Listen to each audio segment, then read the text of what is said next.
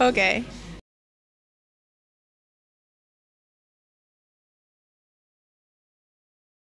Well, I have two answers for you. You wanted me to be revolutionary. The revolutionary answer is that it's not a question of benefiting from it. It's their legal obligation.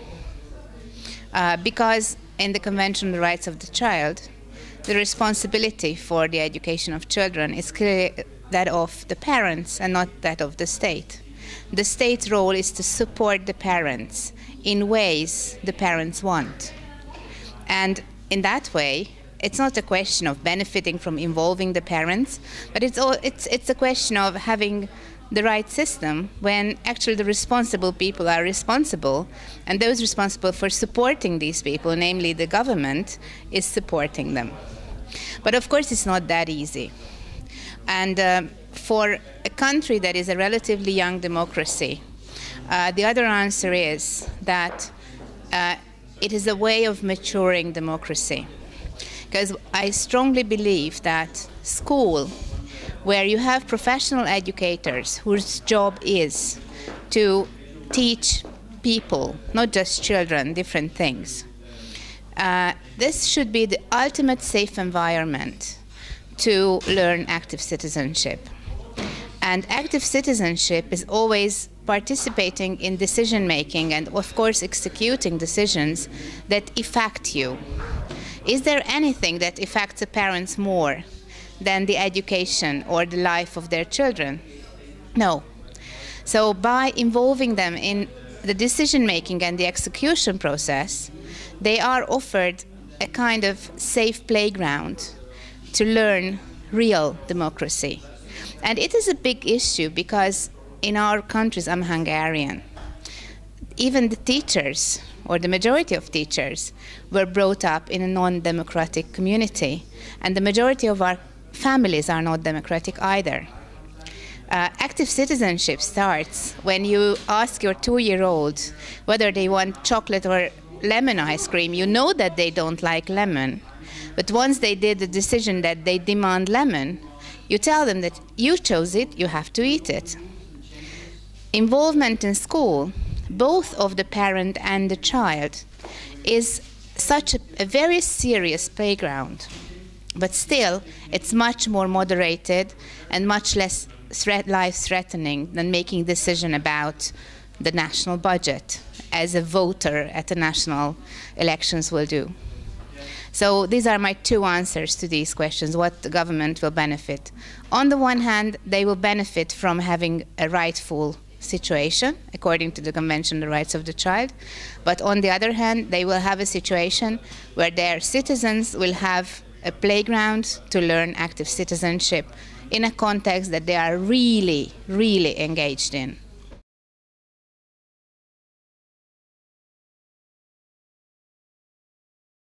Well, I'm not sure. I would even say I don't think so.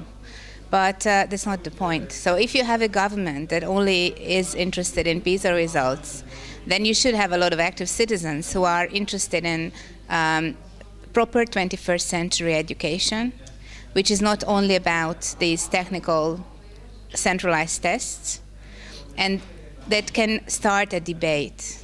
Actually, when it comes to PISA results, I think it's much more important to have tendencies analyzed. So if the PISA results are increasing, then because it's one part of having a good education system, then you are on the right track. In most countries where PISA results are relatively or very low, is that children are tested in exercises that they're not used to. So it's not just the issue of, for example, comprehension, reading comprehension, but it's also an issue of reading comprehension being tested in a way that children are not used to. So I think when it comes to PISA results, it's not an absolute number. You should see the tendencies and tell your politicians to look at the tendencies and not the actual result numbers.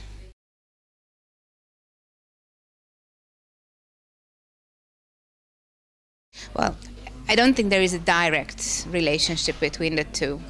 But of course, parents need support to become the best possible parents of their children. Some of them will be involved parents, and some of them will be non-involved but still good parents.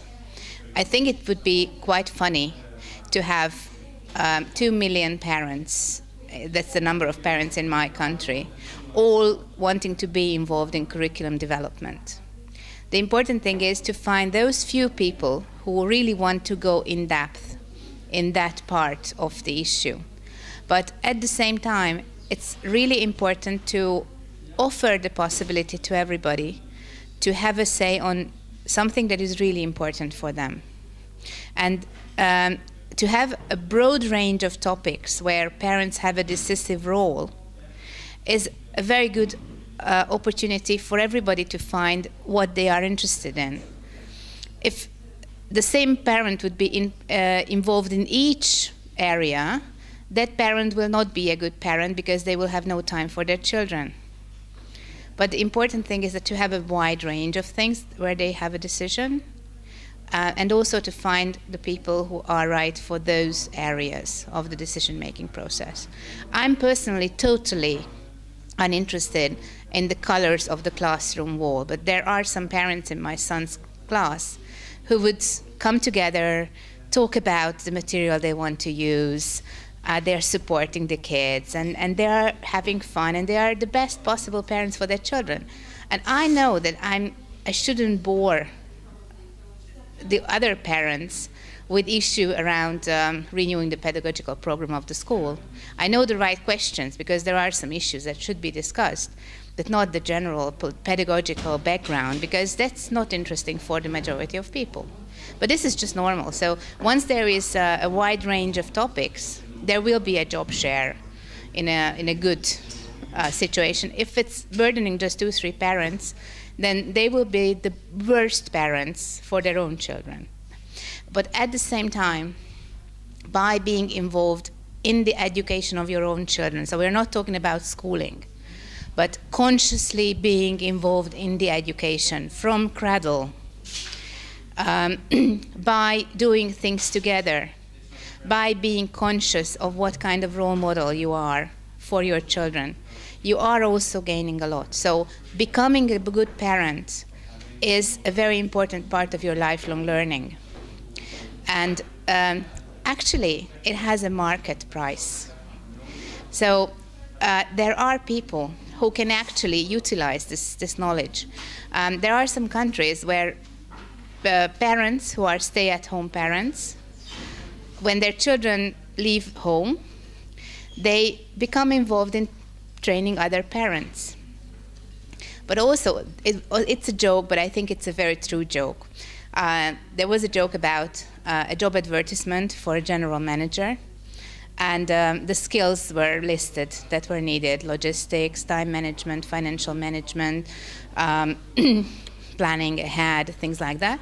And a mother of 4 applies for the job, saying that I've never worked, but I have to manage my 4 children, boop, boop, boop, and I have even PR skills, because you have to make them eat the broccoli.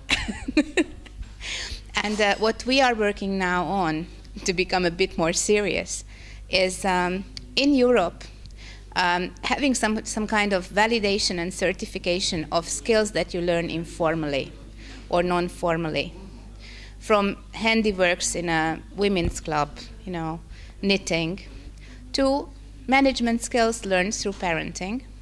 It's a hot topic because for more and more employers, traditional certificates like a university diploma is less valuable than these skills. So what we are working on is a validation scheme that parents can go to a center and choose the topics they are best at, from management to healthcare, social services, education, whatever, and have their skills assessed and certified so that they can actually use it on the job market. So it's not just the personal development issue, but it actually has very hard value on the labor market.